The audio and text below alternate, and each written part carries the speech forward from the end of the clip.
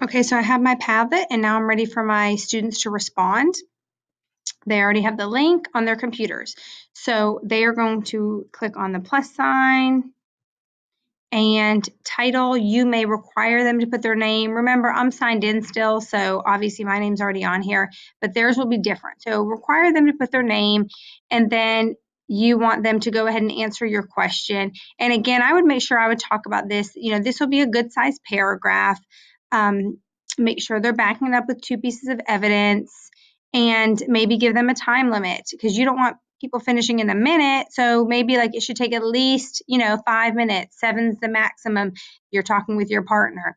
But there's also some options here that you can explore with if you wanted them to do something besides type. And I would do this after you get more comfortable with Padlet. I haven't used all these tools, but you can record yourself talking. So you actually could have maybe the team members talk about the theme and the evidence, and then just voice record. So that's up to you how fancy you want to get later. They could put a link to maybe something they have typed. Okay, so just know there are other options. I would start with a written response, just because it's kind of easy, quick, and gets it out. You can get their ideas out there, and then you can explore from there. Okay, so again, you would type the answer,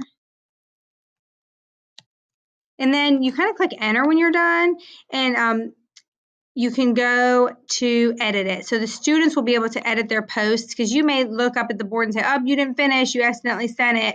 And notice this is the one where I kept the hearts. I would establish a time where they have a few minutes to read all the responses and to choose the ones, and I would give them a guideline. Choose the two responses that have the most solid evidence and they have backed up their claim, and you may heart those. So you and your partner are working together to find those 2, okay? And let me show you a finished one. So here's one that a class did, and notice they were anonymous here, but their names are right here. As a teacher, you can always click the trash can if you get anything that you don't want up on your board, but they're in groups, so you're going to know who's posting what. So you're going to kind of look at these, and this, class clicked on the hearts, obviously, and they were writing introduction. So this is a great activity Miss O'Shields did with her class, and they typed the introduction, and then they got to choose the best one. So you can have that conversation. Why did this group right here got 4 likes?